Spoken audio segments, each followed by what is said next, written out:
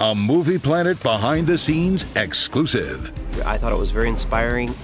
So I'm curious, what was it about the story that drew you in and made you want to be a part of it?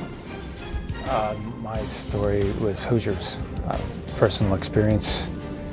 We were playing the #1 ranked team in the state of Washington when I was a senior year in high school as a starting point guard on my team, and we didn't really have much of a chance to beat them.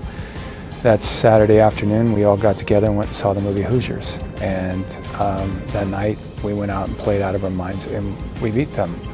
But what I remember about it was how close we became in that game. And we had to come that close in order to beat a team as this. But the feeling I had wasn't the score at the end, it was how we bonded.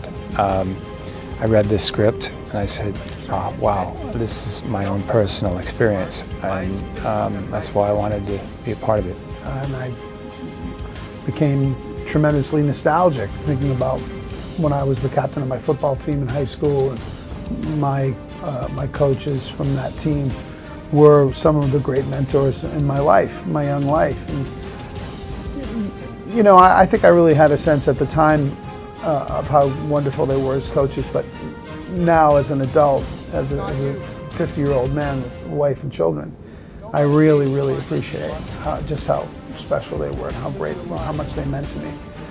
And I think that that's at the core of this movie, because it really isn't about the game of football.